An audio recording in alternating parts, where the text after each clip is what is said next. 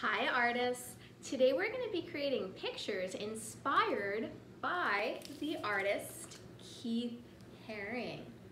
Keith Haring is one of my favorite artists to learn about. He was a very interesting guy and he had a very distinct artistic style. He was primarily a street or graffiti artist.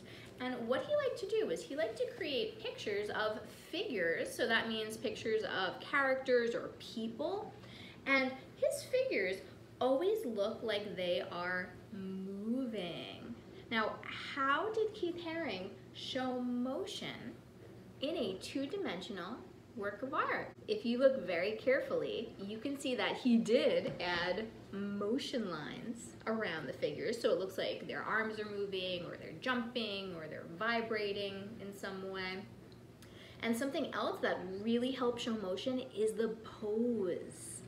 A lot of times in art, if you have straight up and down lines or horizontal lines, those look like they are staying still. So if I had a figure like this is a wooden mannequin that artists use a lot when they're drawing figures.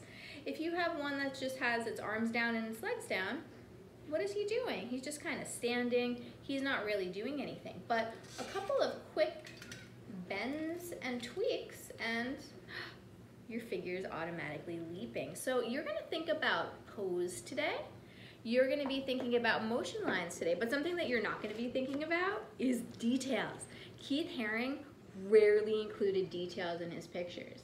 Most of his people are faceless. He didn't really include clothing or eyes or nose or ears or hair. He was really concerned with the overall form. So that's going to be our focus for today too. What we're going to do is we're going to be using his signature style with bright, bold colors, and we're going to be making our own pictures of figures that look like they are moving around a page. You're going to have a lot of creative freedom with this activity. Your figures can be posed at random, like mine are, or you're welcome to choose a theme for today's project. Maybe you have a sports theme. Maybe you have some other kind of theme. It's up to you what you come up with, and all of your poses are having to do with the theme.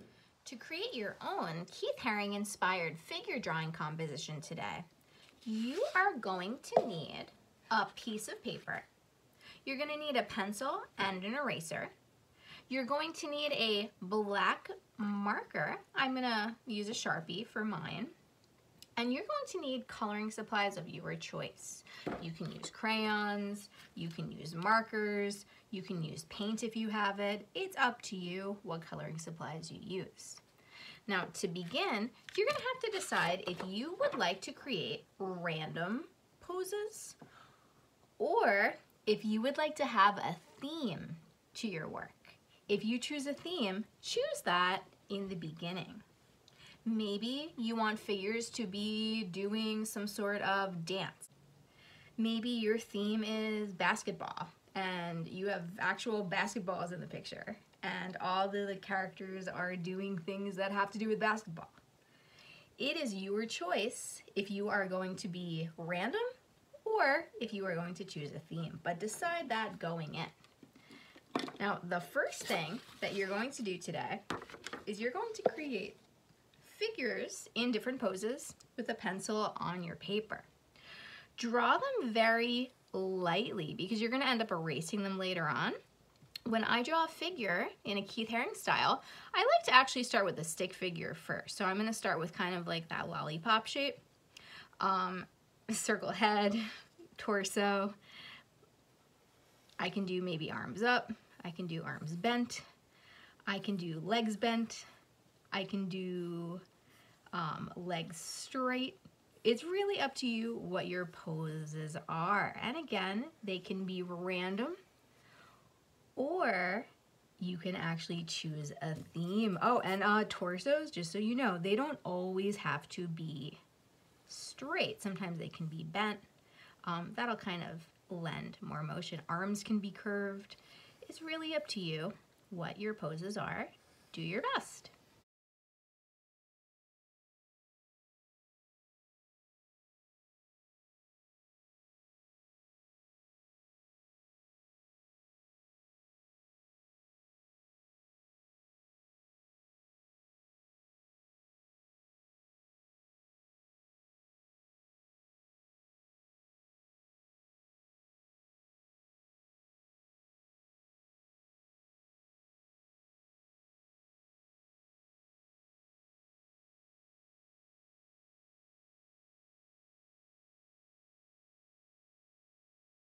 Okay, now that I have my figures drawn, what I want to do is I want to turn them from stick figures into figures that I'll actually be able to add color to. So I'm going to have to bulk them up a little bit.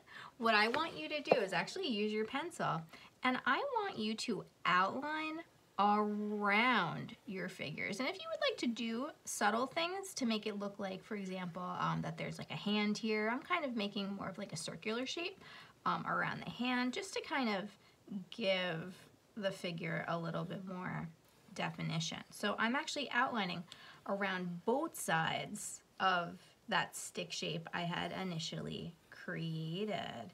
You can do that for all of your figures.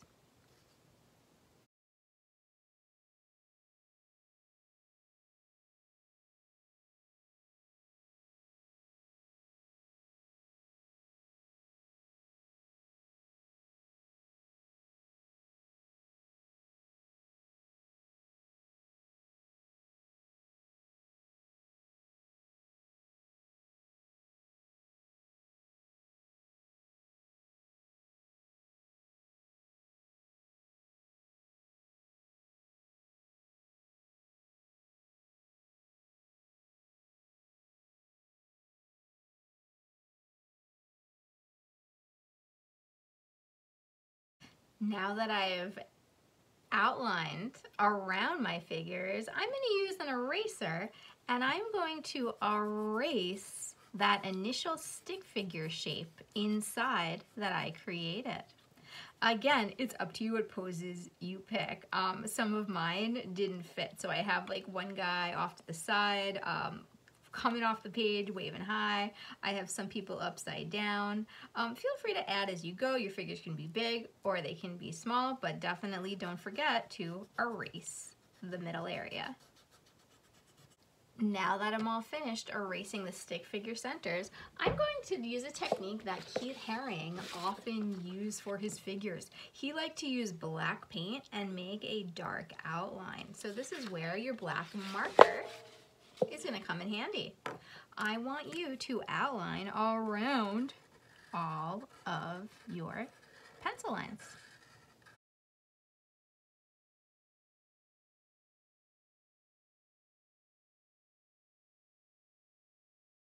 Now that I'm done outlining around my figures, I am going to, again, use one of Keith Haring's most famous techniques, and I'm going to add motion lines.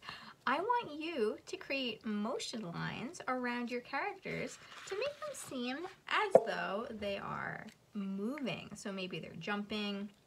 Like if I want to make this guy look like he's leaping, I can add some motion lines underneath him. I can do that by anywhere that I want to look as though it is moving.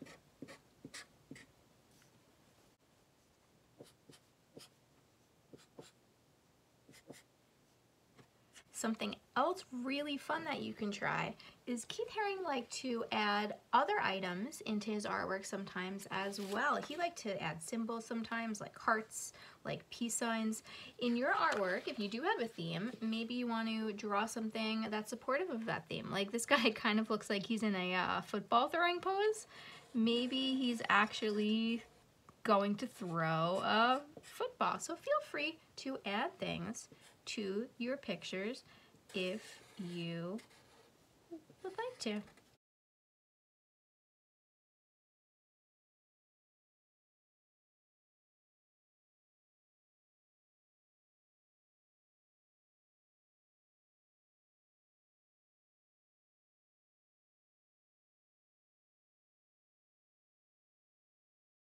Now that I'm done creating motion lines, the last thing that I want you to do to complete this project is add color. And again, you can use whatever art supplies you have available.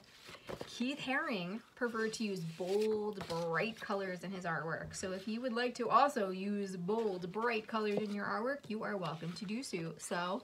But again, you don't have to. You are your own artist. So it is totally up to you what colors you choose. Maybe your colors are in tune with your theme if you have one. If there's anything else that you would like to add to your picture that I have not added to mine, you are more than welcome to do so. Now that I'm finished coloring in my Keith Haring inspired figures in motion composition, take a look at your own and see if there's any empty spaces that you would like to fill in, or if there's anything that you would like to add. Maybe you want to add more motion lines, maybe you want to add some little half figure guys like this one. It's really up to you what symbols you use, what poses you use, if you do a theme, if you don't do a theme. Have fun with this. Make it your own. Yours does not have to look exactly like either of mine. Mine definitely don't look exactly like Keith Haring's. Every one of you is your own artist, but we can always be inspired by each other and artists throughout history as we create. I hope you have so much fun with this. Definitely share a picture with me when you are finished. Have fun.